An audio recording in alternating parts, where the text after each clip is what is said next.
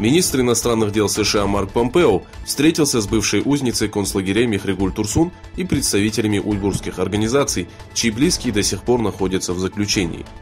Пресс-секретарь Министерства иностранных дел Роберт Паладина сообщил, что Помпео принял у себя Гульчихру Ходжа, Ферката Джевдета и Арафата Эркина. Паладина призвал китайское правительство освободить родных Гульчихры, Ферката и Арафата, а также всех заключенных, задержанных без какого-либо обвинения. Главный консул Китайской Народной Республики в Анкаре Дэнг Ли заявил, что главной задачей Китая до 2021 года является увеличение инвестиций в турецкую экономику до 6 миллиардов долларов.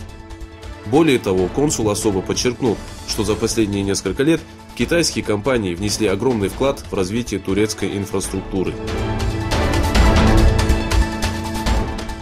В китайском городе Шэньян, провинции Ляонин, произошло нападение на департамент дорожной полиции. Нападавший сначала поджег полицейский центр, затем привел в действие самодельную взрывчатку. Преступник погиб на месте. Ранено 3 человека.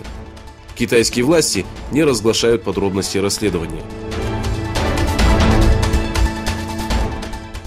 Владимир Путин сообщил о соглашении России и Киргизии об укреплении сотрудничества в военно-технической сфере. Встреча Путина и президента Сооронбая Жээнбекова прошла в столице Киргизии в государственном гостиничном комплексе Ала-Арча.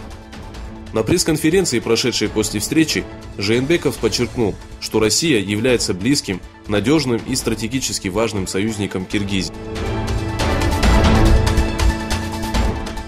Объявивший себя временным президентом Венесуэлы Хуан Гуаидо отстранен от общественной деятельности на 15 лет.